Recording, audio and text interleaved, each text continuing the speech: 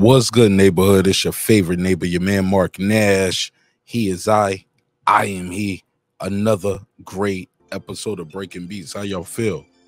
What's the deal? All right, so if you like me, man, you follow a lot of different type of content on YouTube, and sometimes, you know, I see some of the Manosphere type of content. I saw this one video going around about single moms, and the single moms are the problem. Single moms are the reason why the prisons are populated. It's the reason why we got so many thugs, rappers, basketball players, and football players versus doctors, lawyers, physicists, things of that nature, right? In the black community. And once you start going down those channels, sometimes you'll end up going down a rabbit hole. And you'll see some good content, some things you can agree with. You're like, all right, homie made some good points there. But then over here on this side, he'll say something. You'll be like, bruh, I never heard of it. Like, what are you talking about? Who are you? I don't even think I know you anymore. Put a case on it, baby. You know what I'm saying? So when it comes to this type of content, you got to be careful, and you got to guard your energy. You got to know your trigger warnings and know your stressors and things like that. That's not me talking about me personally. I'm talking about you, the listener, especially black women. Like some of these things you ladies are gonna hear might be like, damn, you know, and you'll get caught up listening to it too, because you feel like you need to type something to defend your point. So it is profitable with triggering people, whether you pro or con versus anything, whether it's boxing, sports, whatever. So I said all that to say this. I'm gonna play this clip that I saw going around, and it's a white guy doing a reaction to it. Doing a reaction to it, and basically he said he's calling cat. He's saying all the stereotypes that go towards single mothers is cap.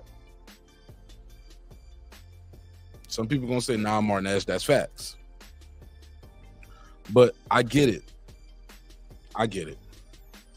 And we're gonna talk about that in the comment section, but we gotta talk about this now. Let's play it. Single mothers are literally the worst parents on the entire planet. Bro said the worst parents. What? So basically saying single fathers are better. All right, but he gonna do a breakdown. Statistics back that over 70%, bro, blinking like a mug too. Of young men that grow up under a single mother in particular, end up in prison. So Okay.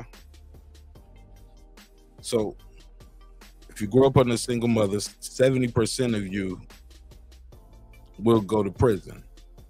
I'm curious if 70% of the people who are watching this who grew up in a single mother home, did they go to prison? We got to do a stat check in the chat, man. Like, if you grew up under a single mom and you've been to jail, let me know in the chat. If you haven't, let me know. I want to do a fact check for this. YouTube need to set that up, like on the videos. I need to be able to put a survey in the video. You should be able to put a survey like right here. Boop. YouTube, figure that out. All right, let's play this. The thing that this man just said is a complete lie, which means it must be time for another round of These Aren't Facts. They're just things you made up to justify your feelings. Now, the often quoted statistic is that 70% of inmates come from single mother homes, which would represent about 840,000 of the 1.2 million people incarcerated, according to the Department of Justice in 2021. Meanwhile, 70% of the estimated 19 million children raised in single mother homes would be about 13 million. And I'm not sure how Aaron's defining young men, but even if we adjust for that, it would still be an absurdly wrong number. Okay, so Aaron misspoke, but what about that 70% statistic? That has to be correct, right? After all, it's repeated everywhere. Women got to hold themselves accountable because 70% of boys in jail are raised by single mothers. Single sisters are to blame for the high population of men in jail. 70% of youth in juvenile delinquent facilities come from single mother homes. 80% of all youths in prison are from single mother homes. If you compare a single mother, is 80% chance of going to jail. 80% of all prison inmates came from single mothers' homes. I did the research. 80% of black males who are in jail come from single mother homes. We are filling up these prisons with fatherless kids. Okay, so we're not sure if it's 70% or if it's 80%, if it represents all prisoners, just young men, or only black men. But what we do know is that prisons are full of young men from single mother homes, and the women folk are to blame for it. And this statistic has been copy-pasted across every website for fathers' rights groups and family law attorneys representing fathers. But notice that it's different. It's 70% of juveniles in state-operated institutions, not prisoners. But even that claim is wrong. It comes. Ryan Gosling going in, right? Ryan Gosling Jr. going in. But it's more. This is the part that I thought was interesting. This is where he breaks down where this comes from. Comes from this 1987 report from the Bureau of Justice Statistics. And it says across all juveniles in state-operated institutions, 70% of them did not come from a two-parent home, which includes single mothers, but also single fathers, homes where the child was raised by other relatives, and foster homes. In fact, single parents were only 54%, and of that, 48.4% were single mother households. But it's important to remember that this is 35-year-old data about juveniles in juvenile institutions, not prisons. And they only surveyed about 10% of juveniles, so while it might be indicative, it should not be taken as a concrete fact. Now, the statistics on inmates are actually fairly easy to get, thanks again to the Bureau of Justice Statistics. And in 2002, they showed that the number of offenders from single mother homes actually dropped from 41 to 39%, and went back up in 2016 to 41.1%. Meanwhile, homes with a father represented 40.7% of all offenders. It's almost neck and neck. So while prisons may not be overflowing with offenders from single mother households, it does represent an elevated risk, about 2 to 3 times. And since your lifetime incarceration risk is about 5%, what that means is instead of 70% of children raised by single mothers going to jail, actually well over 80% will avoid ever seeing a jail. Okay, but that still means that single mums offer the worst outcomes, right? Well, studies have also looked at incarceration rates for different household types. And they did again find that 3 times risk for single mother households. And you can see that when we adjust for social, educational, and economic disparity, that risk drops to about 2 times. But before single fathers start to crow about this, look what happens when dad gets a new partner. They offer some of the worst outcomes. And when we remove the economic advantage that single fathers often have, you can see that single fathers with a new partner offer the worst outcomes, beating out single mothers with stepfathers, and even children not raised by either parent. So if we really care about childhood outcomes, we need to be teaching men not to ignore their children the minute a new woman shows up. And even if we just want to focus on improving the outcomes for single mother households, then we need to talk about what causes them, which is absentee fathers. Because absentee fathers are a huge problem. Anywhere between 1/5 and 1/4 of all fathers have no contact with any of their children. And this is often framed as, oh, my baby mother or my bee of an ex-wife doesn't let me see the kids. But that's also not true, because when we look only at men with high levels of custody, 40%, almost half of those who start out with weekly contact, virtually abandon their children within 8 years, having little to no contact. And studies have looked into the risk factors for father abandonment and found that once again, top of the list is fathers who have a new partner. And if they have a child with that new partner, then virtually all of them abandon their previous children. So if we really care about improving childhood outcomes, then we need to stop talking about single mothers and instead talk about the disgusting attitudes and behaviors in fathers that treat their children as disposable. Wow.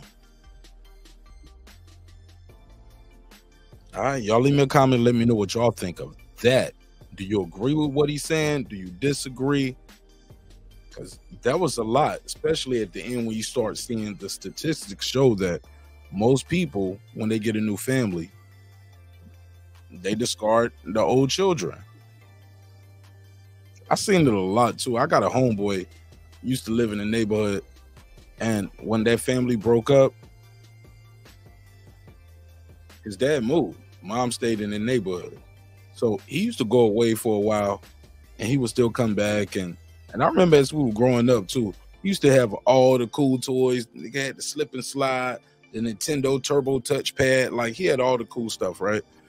And then little by little, you know, as we got older, like, I started seeing him different. Like, boy was smoking squares early. You know, you can see him getting in trouble in school more. Then he went away for a while, came back, just different look, different everything. Whole attitude was different. and he did not have a relationship with his dad anymore. And it was just crazy to see how his life changed. And even when I see him now, him and his dad never, you know, squared things away before his dad passed away, you know. So it is what it is, but it's gonna be what it's gonna be.